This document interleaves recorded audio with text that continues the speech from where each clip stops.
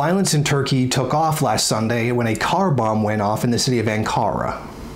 At least 34 people were killed and 125 others were wounded when a crowded transport hub a few meters away from the Justice and Interior Ministries exploded. Violence has spiraled in Turkey's predominantly Kurdish southeast since a 2.5-year-old ceasefire with the PKK collapsed in July.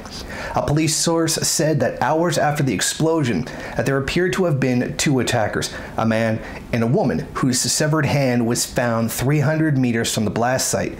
Turkish security forces allege that the bomber was a PKK female member. As of this recording, no party has stepped forward to claim responsibility for the attack. Thank you for watching. Why don't you go ahead, rate, comment, subscribe, and share on various social media. And if you want, you can head over to my Patreon page and show your support. Or you could head over to the MRN bookstore and check out some of the latest books available.